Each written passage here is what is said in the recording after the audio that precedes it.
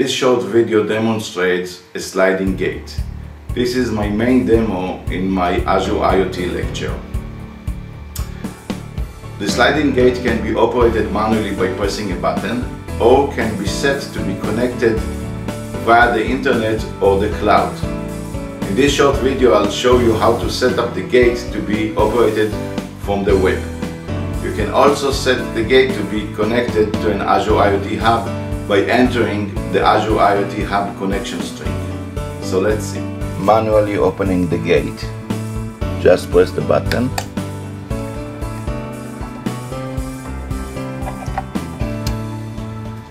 Manually closing the gate. Just press the button.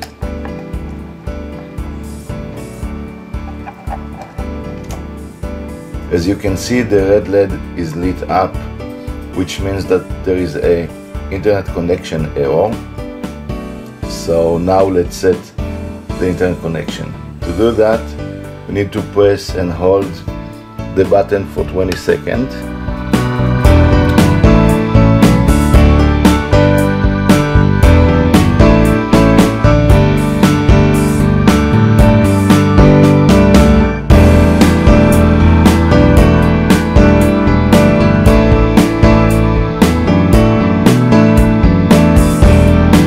Now when we leave the button, it will do a factory reset.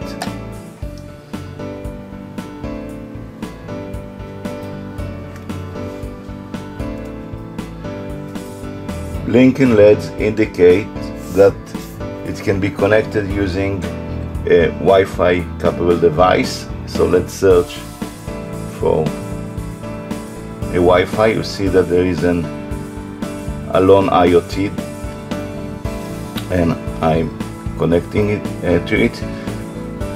Now the LED stopped blinking, which means that I'm connected. Now let's surf to the device.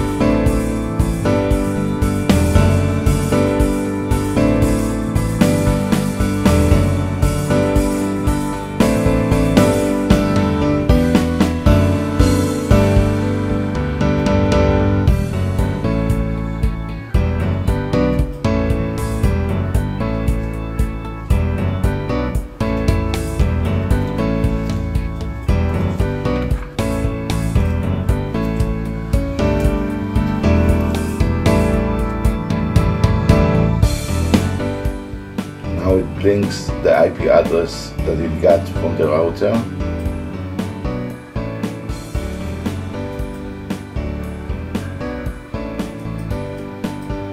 .129.1.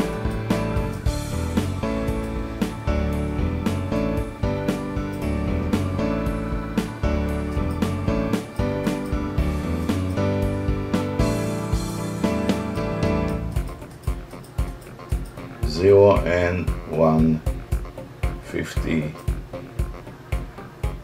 This is the 5 and 8.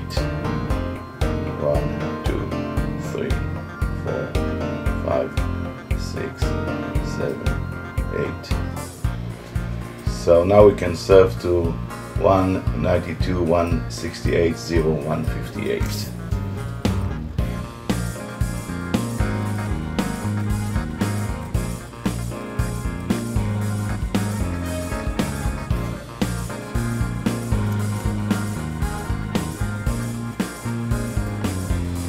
And now let's open the gate.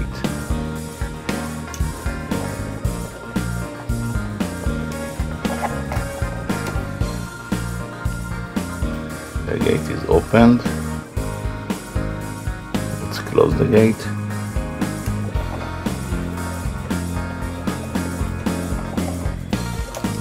The gate is closed.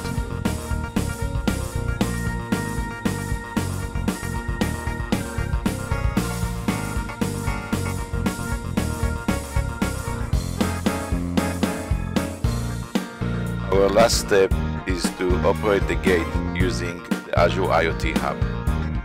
To do so, we will go again to the setup page and we will set the Azure IoT Hub connection string. We will go to the Azure portal. We will log in to the portal.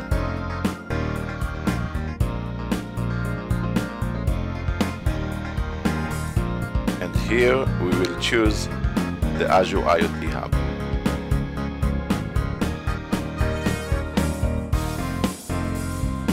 In the Azure IoT Hub, we will choose the Device Explorer. We will pick the right device and we will copy the connection string.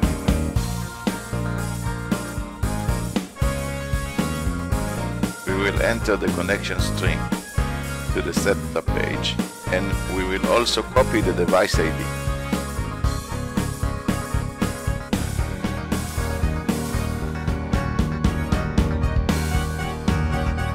We will set the device to use the Azure IoT Hub and we will submit the form. Now the device resets and we are ready to send commands to the device. To send command to the device, we can use a Xamarin application that I have built. You can find this application in my GitHub repo. And we can also use the Azure IoT Hub Explorer. In this demo, I'll show you how you can use the Azure IoT Hub Explorer to send commands to the device. You need to copy the connection string of the Azure IoT Hub, and then you can go to the Message to the Device tab. You need to pick the device, and then you need to type the message that you want to send it to the device. In our case, the message is open. Then press the send button and the message is sent to the device. Now let's see that the device actually gets a message. So this is again the output log. The device now waits to get messages from the Azure IoT Hub. Here it received the message, an open message. Now the gate is opened from the cloud. In this video, I have presented how you can build and operate a sliding gate model. You can operate it manually by pressing a button. You can also serve to its embedded website and activate the gate. And you can set an Azure IoT Hub to get commands from the cloud. If you want to know more about Azure IoT Hub, you can read my articles. You can also go to the GitHub repo and download the code. And you can print the model by download the STL files from Thingiverse.